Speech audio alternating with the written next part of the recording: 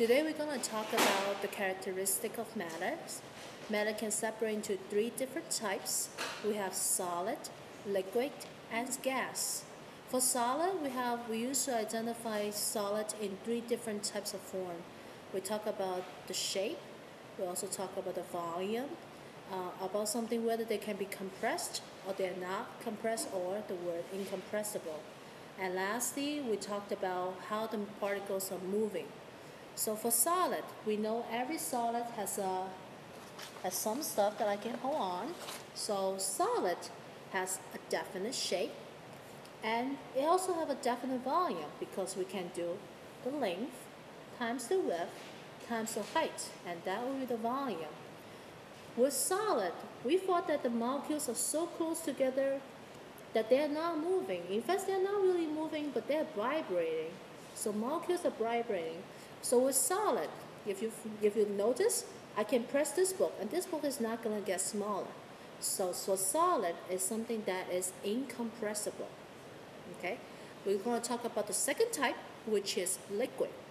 If you look at the molecules of a liquid, I want you to imagine that a solid will be when you're sitting around in the classroom, and you will be kind of moving around, but you're stationary in your seat. If you're in a liquid, you're almost like walking freely. It's like after class, you walk outside the hallway, you can move freely from one class to another class. Now, in fact, for gas, it will be a little bit different, because gas is almost like you're in the gym. You're just running around. And as a matter of fact, with gas, molecules are moving really fast. Okay, so let me go back to liquid for a second. With liquid, the molecules can move freely. And with liquid, I don't have a definite shape. If you want to try to catch water, I cannot catch it because liquid does not have a definite shape. But in fact, liquid does have a definite volume because I can pour water into a bottle, and I can look at the bottle, I can see what's the volume that is. And with water, if you try to compress water, it's like it's going to walk away from you. So with liquid, it does not have a definite shape, but it does have a definite volume, and liquid is not compressible, or we use the word incompressible, and the molecules are moving freely. Let's go to gas.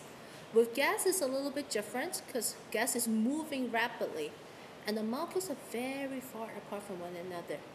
So for gas, it's like liquid. I cannot catch it. If you're looking in this room, I try to catch gas. I couldn't catch it because it does not have a definite shape. And gas is so far apart.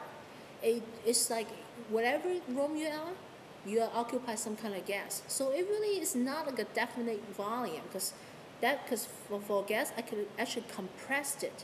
The molecules are so much space between them, I can compress them together. So for gas, it also does not have a definite volume. And just like what I said before with the molecules, with gas, it's like you are in the gym running around. So the molecules are very spacious apart from one another, and they're moving very quickly. So that would be the three characteristics of matter, which is solid, liquid, and gas.